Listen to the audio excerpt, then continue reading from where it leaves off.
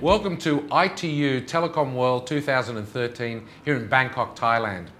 Great pleasure to have with me today Mike Wright, who is the Executive Director of Networks at Telstra in Australia. Mike, welcome. Thank you. The theme of this conference is embracing the digital world. I'm wondering what you see as the biggest opportunities for change in the industry brought about by the digital world. Well, in the opening ceremony, we actually heard about the social and economic benefits that can be brought about by ICT. And in fact, one of the things we were reminded of was not to forget connectivity. And of course, connectivity is the pipe that connects every application we talk about into the core of the network, it enables the health services and it enables mobile money. Now, when we think about the change we need to make, the opportunity, it's about quickly moving to new technology. And that technology, in my mind, is really 4G. We have to get away from the 2G world. Too often when I go around the world, we still see connectivity on 2G.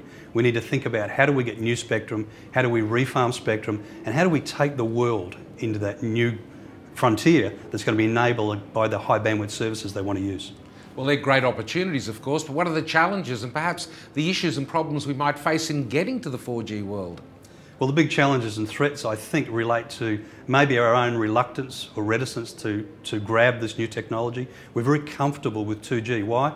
Well, it's understandable. It's very cheap handsets, but they're not very efficient. They don't use spectrum well.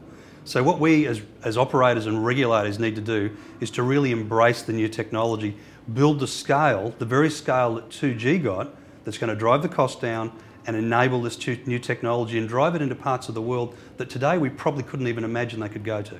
Well, how is a company like Telstra in such a big country, for example Australia, how are you going about that and how are you adopting and moving towards 4G comfortably? Well, actually, we've been big believers in wireless broadband for a long time. In fact, I haven't used 2G technology for 7 years in Australia. We rolled out HSPA Plus very early to 99.3% of the population.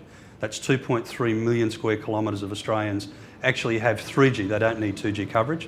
And as a consequence, we've seen huge growth in wireless broadband adoption. In fact, we have very low penetration of 2G remaining. And more recently, we were one of the world's first to adopt LTE 1800. Now, we currently have over 20% of our base penetrated with 4G.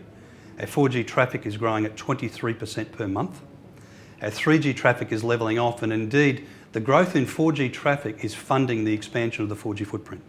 And of course, our customers see the benefits. So they see the lower latency, they use the network, and it enables so many more services and products.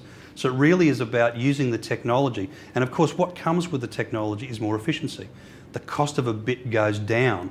So we've got to get the balance. And when we think about network rollouts, we need to get away from just looking at the cheapest terminal, but to looking at the whole ecosystem. What does it cost to carry bits, as well as the cost of devices? If we can truly drive scale, I think we can really truly drive LTE into many more parts of the world and really enable this digital future we're talking about here at the conference.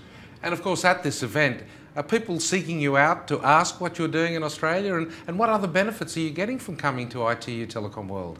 Well, a lot of people do ask us what we're doing in Australia, and the benefits for me are twofold. One is to come and learn what's going on. In this industry, things are moving so quickly, if you blink, you'll miss something.